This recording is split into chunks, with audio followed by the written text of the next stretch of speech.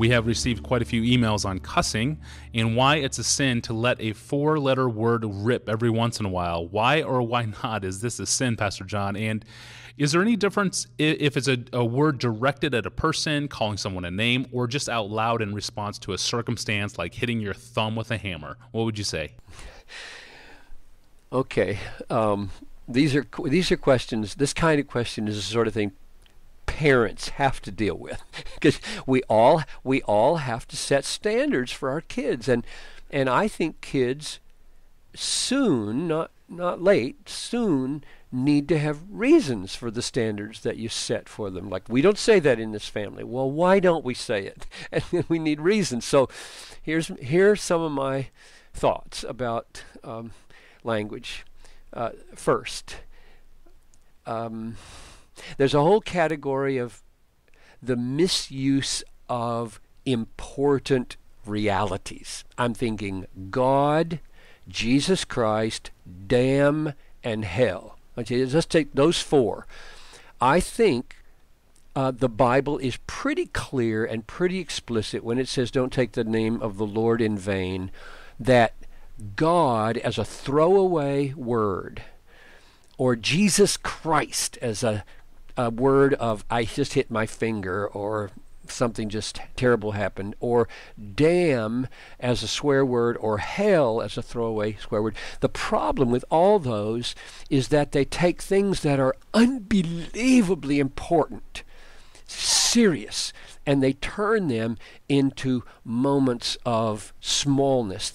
There's a disconnect. There's a lack of coherence and harmony between the way they're being used and the weight that they should carry. If a person uses God and Jesus Christ and damn and hell as a throwaway standard expression of irritation or anger, he is belittling God, belittling Christ, belittling the seriousness of damnation, and belittling hell, and we ought not to belittle these big things. So that's my first take. Second, there's a whole category in the Bible and in English language called crude, crass, vulgar, indecent. Those words didn't come out of nowhere. Those words are invented because human beings in every culture have felt certain things are inappropriate.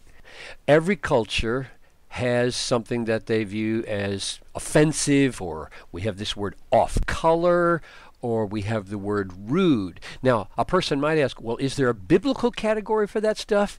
And the answer is a resounding yes. I was talking about this just the other day, maybe 2 weeks ago, or a week and a half ago, with the guys over at Bethlehem Seminary about the category of this kind of ethics. And here's a couple of texts. In 1 Corinthians 13, love is patient and kind. Love does not envy or boast. It is not arrogant or rude.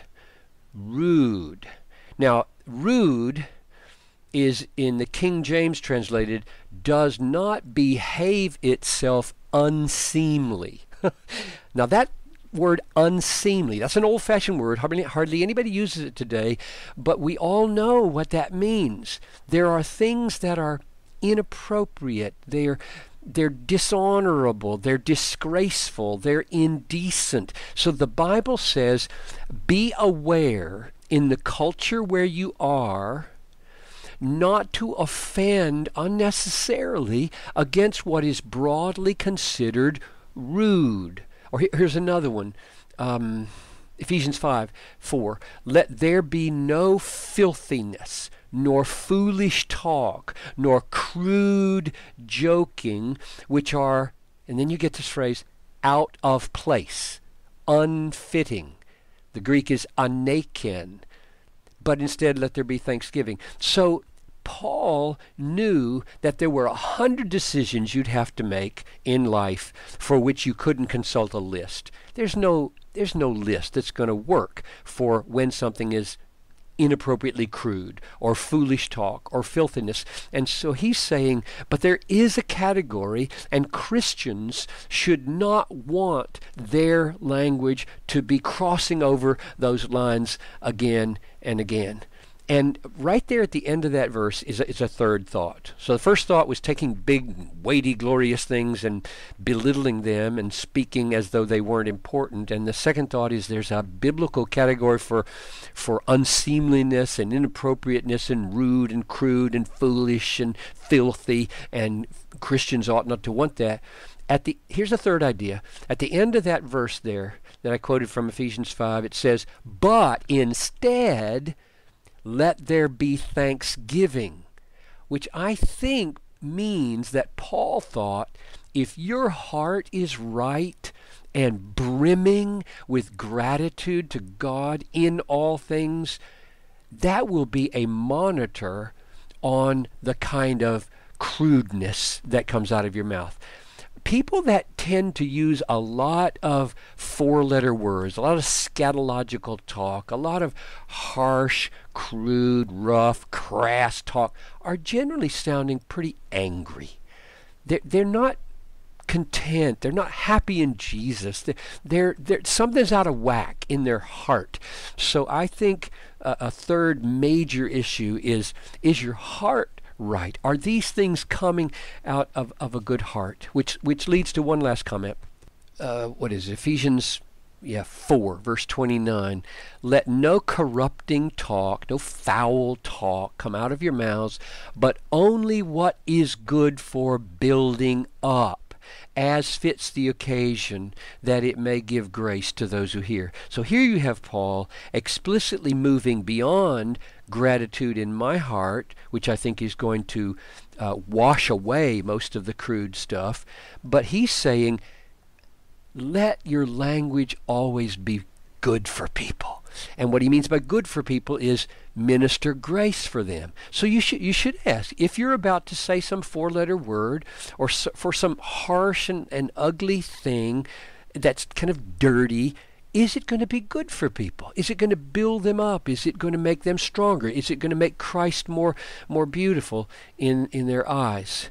So those are general thoughts. Let me see if I can sum them up. Let me try. One, don't debase and cheapen great reality. Number two, does it come under the category of culturally recognized crude, off-color, vulgar, offensive? Three, does it reveal a bitter, overly angry, dissatisfied, rather than thankful heart? And four, does it minister grace to those who hear?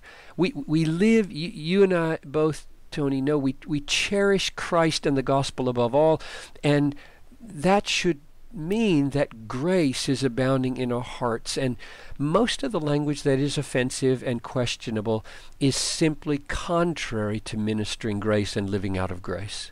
Thank you, Pastor John, and thank you for listening to this podcast. Please email your questions to us at AskPastorJohn@desiringgod.org. At desiringgod.org, you'll find thousands of other free resources online from John Piper. I'm your host, Tony Reinke. Thanks for listening.